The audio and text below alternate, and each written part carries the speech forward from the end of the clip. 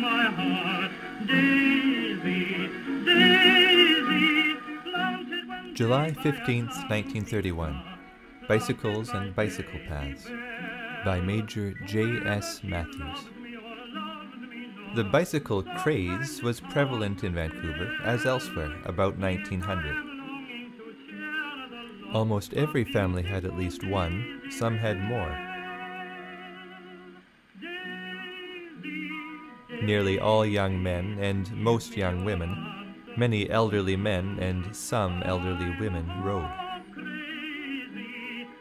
It was a convenient mode of travel in a city as yet unprovided with a full streetcar service.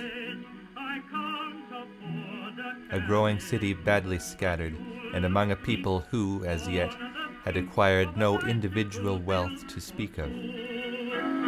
Daisy, Daisy, give me your answer, do. I'm home. Motor cars were still some years off. Many had neither facilities, room, nor means to possess stables or buggies. I can't afford a carriage, but you look sweet on the seat of a bicycle built for two. The bicycle was no longer the unwieldy penny halfpenny, big wheel, small wheel affair. The safety bicycle had come, and with it the Dunlop pneumatic tire, and the coaster brake was soon coming. Both wheels were the same size now. It was easily mounted and dismounted, and a fall from it rarely gave much hurt, as the old high-wheel, hard-tire wheel did. The bicycle became so popular that racks were put up in the vestibules of the small office buildings to receive the machines of those employed there and who had business there. Give me your answer, do. At the City Hall there was a long rack which would accommodate perhaps 24 bicycles. Similar racks existed at the CPR depot, and also public places such as parks, post offices, and hotel lobbies. But you look sweet on the seat of a bicycle built for two. At the corner of Pender and Granville Streets, where now stands the Rogers Buildings, a school for bicycle riding was flourishing. It covered 2 or 3 lots, about 75 feet by 120 feet, covered with crushed cinders pressed down, and fenced with a high fence to hide it from the curious, for pupils did not take kindly to making a public amusement for street spectators by their efforts to stay on a wheel. Dealers in bicycles did a land office business. The managers of wholesale bicycle firms were important men and well known. Repairs shops were many. A knowledge of the merits or demerits of the different makes was essential to any young person with pretenses of being up to date. And the performance of the best and fastest riders at the big bicycle meetings at Brockton Point and elsewhere were discussed on the corner, in the drawing room and the newspapers.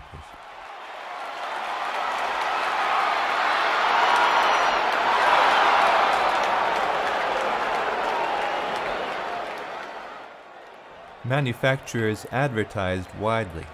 One form was to have trick riders, men who rode on one wheel, etc., to perform on the street in the daytime, usually evening, for the enlightenment of passers-by.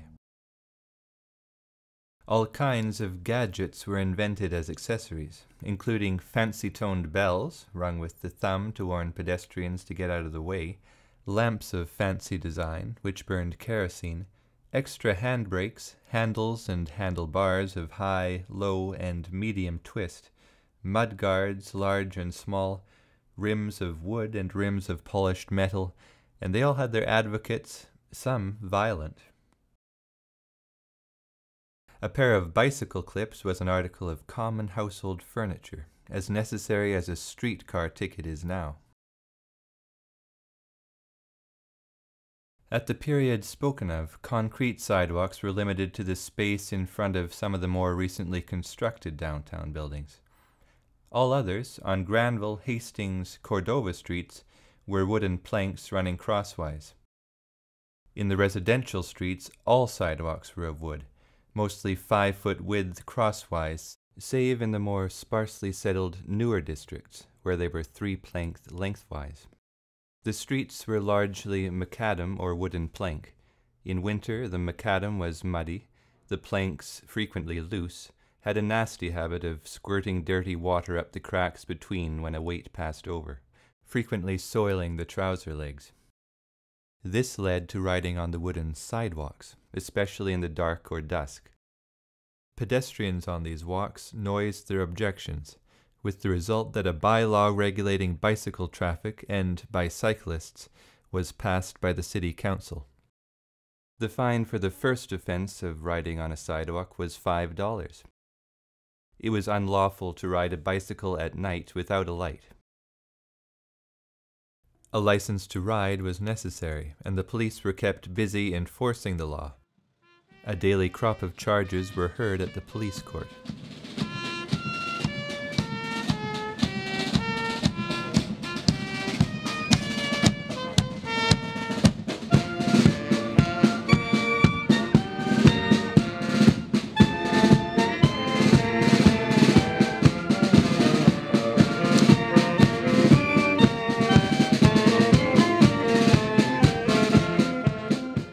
Machines were so numerous that the city council ordered special bicycle paths constructed on those streets which were most frequently used. These paths were invariably cinder-surfaced and rolled flat, and ran along the edge of the street between the gutter and the wooden sidewalk. They were about 6 feet wide and constantly kept in order, level and smooth by city workmen.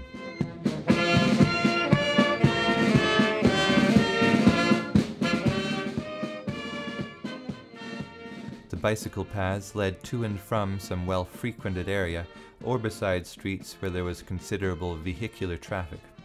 One ran from Seymour Street along the north side to the entrance of Stanley Park. Another on the west side of Seymour from Robson to Pacific Street.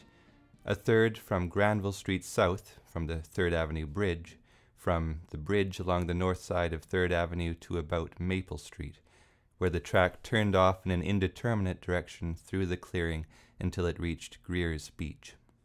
This cinder path ended at Maple Street.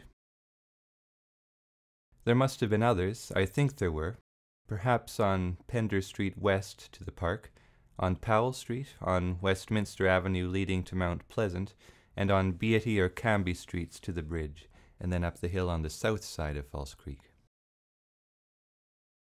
These cinder paths ceased as they approached the center of the business section of that day.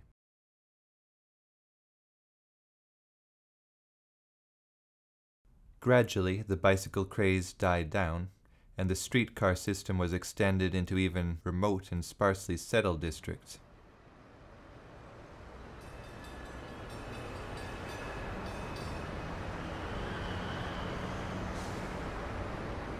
Then the motor car came. The bicycle paths fell into disrepair and finally, mysteriously, disappeared.